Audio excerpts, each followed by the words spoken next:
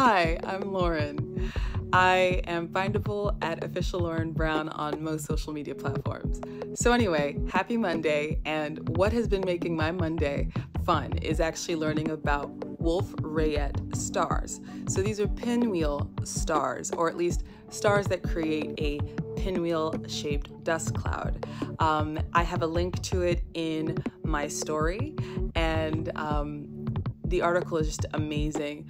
But essentially, these are stars that are about 20 to 200 times more massive than our sun, our solar star.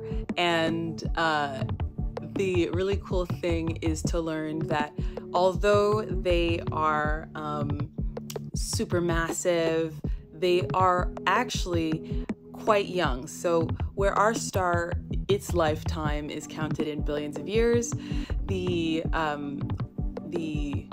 Wolf-Rayet stars have their lifespans counted in tens of millions of years. Of course, I don't have all of these exactly. I'm not an astrophysicist or generally an astronomer, but it's just really exciting to learn about this kind of stuff. The fact that essentially these stars have less hydrogen than stars like our own, and as a result, they quickly burn through their hydrogen reserves, and they move to more incandescent fuel, and so they burn brighter, and they also come in binary pairs. And it's that gravitational pull of the orbits, that elliptical orbit between these two stars, that gravitational pull, trying to find stasis that basically allows these pinwheel shapes, which is the dust cloud off of the stars, to happen.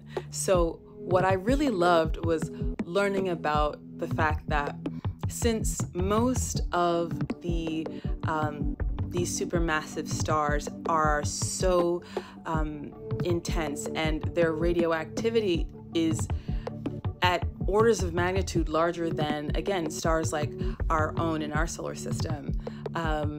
Technically, for the scientists who have been studying this for, over 100 years. So I think it was in the 1920s when most of the initial understandings of Wolf-Rayet stars, as the pinwheel stars are known, came about. But essentially, there was there's this understanding that they should technically, due to their radioactivity, blow up. Like, there is enough radioactivity in these stars that the average star would destroy itself. And I think that's probably, and of course I'm guessing, definitely read the article in my stories, but it's really, really fun. I'm guessing that that extreme, heat and churn is also what leads to such short lifespans. I guess you live hard, you go out pretty hard, even if you're a star, literally. And so it's really cool. I think science is one of those things that is such an open space for excitement and exploration. Go and read the article. Again, it's in my story. I have the link, and have fun.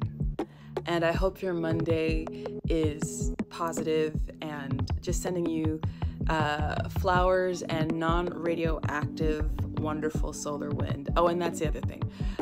The solar wind of a Wolf-Rayet star, if you were to compare it to the solar wind of a sun like ours, is like comparing, blowing hot air or like taking a breath to the force of a water cannon. Like, that's amazing. And so to think that pinwheel that we see is due to the binary companion star spinning, and its dust, and the solar wind of the pinwheel star specifically pushes like all of this matter out enough that it turns much cooler and is able to actually create, you know, a very clearly and distinct shell, like an elliptical shell, almost like what you see in certain like for crustaceans, that kind of beautiful shell pattern. And yeah, so the universe we live in is exciting. It is amazing. You know, these dust clouds are sending matter all through the universe and helping to build other stars. And you're made of stardust, and I'm made of stardust. And, you know, science has its moments where it can be just as magical as fantasy, which is amazing. But yeah, happy Monday. And yeah, don't forget to follow me, official Lauren Brown, spelled all the traditional ways, no spaces, no periods, or anything like that. And yeah, see ya.